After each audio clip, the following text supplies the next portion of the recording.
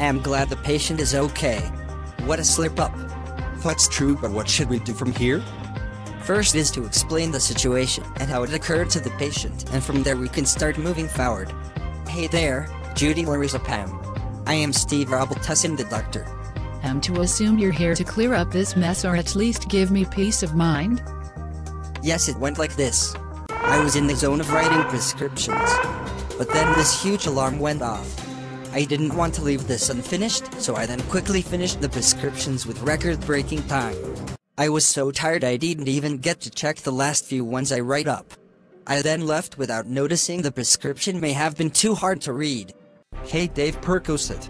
This prescription says 20 mg and not 2 mg, right? No, I think it's 2 mg, but... No, never mind, you're right, it does look like 20 mg. It's not like we should call to make sure or anything. Alright, I'll send it up right away. Alright, I am here to administer you dosage of hydromorphone. Alright, I'm ready, give it to me. There you go. Help, I don't feel so good. Oh no, I'll get help. And that sums just about everything. The 2 mg was instead interpreted as 20 mg. Me and everyone else is deeply sorry for this mistake, and we'll strive to never let it happen again. You have the right to be angry with us.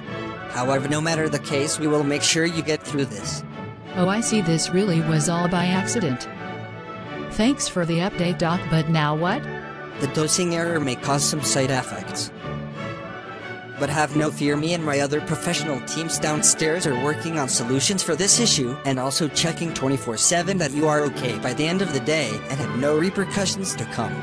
The alarm has also been discovered to be a prank from some kids running around in the hospital.